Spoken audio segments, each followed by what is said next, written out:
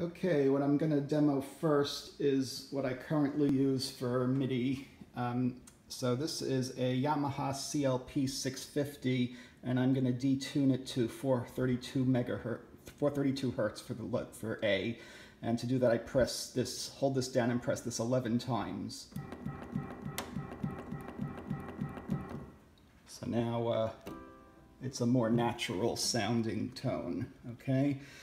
Now on the iPad, this little camera connection kit with a USB interface will actually work. I don't know on the newer iPads, but on this old iPad too it works. So it comes with a nice little protective cover. Now I'm going to plug it in over here.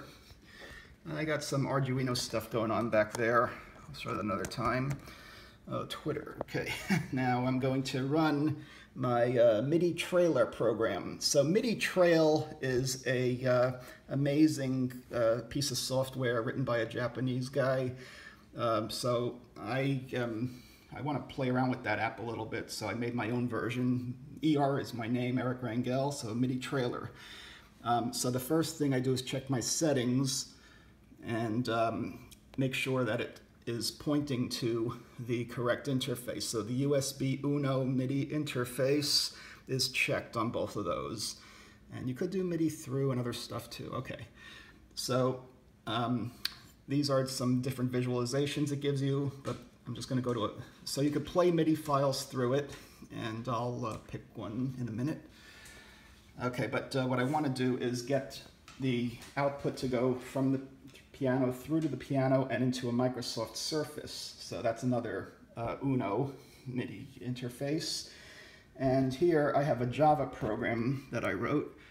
Let me bring it up under Java work. Okay, piano display app, fixed radius. Yeah, so you could have, I like the variable radius. So that's where it is. So that's the class file, and the Java's in there. So I'm going to go to a DOS prompt and cd/cd Java work and /jar. Let's see, let's do a dir first. CD piano. I could make a batch file out of this. All right, piano display app. Okay, so Java runtime.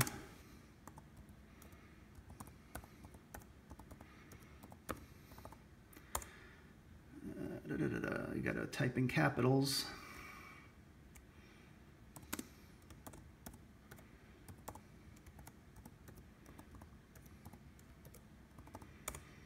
Okay, so now I got a keyboard up there. And then if I maximize it, it's mini, so I have to magnify, which is this thing, the window key and the plus sign. All right. Yeah, I'm getting old. I need a magnifier. All right, plus, and that should do it. Okay. I could get this little magnifying glass out of the way if you want, or minimize usually does that. All right, and hide your mouse. Okay, so I'm gonna play a song on here.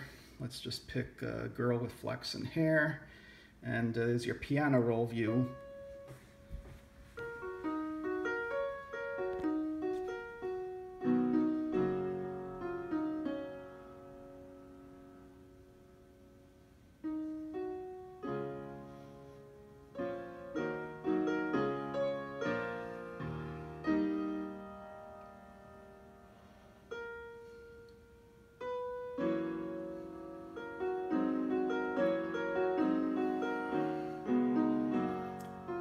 So the reason you're seeing green and red is because, I'll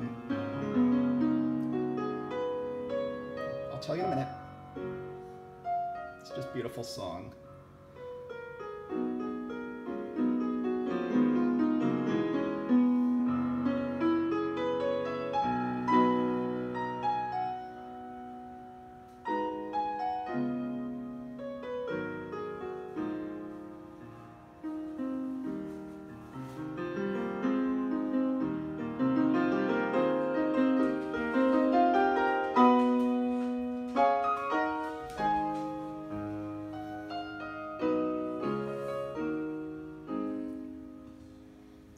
iPad has enough to drive MIDI.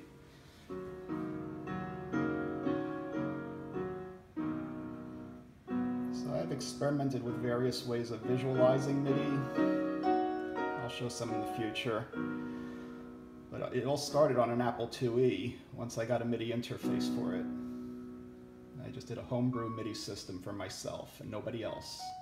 But I want to make all my stuff freely available to everybody who wants it.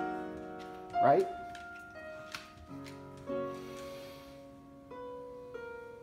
I have source code. I wish I could be at Kansas Fest, but I don't know how you people get all your equipment out there.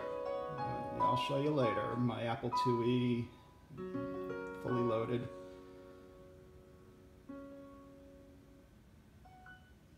Okay, so that's what you get with modern equipment that does not take up space, that is has a good enough appeal to live upstairs. We'll have to go in the basement to see my man cave later.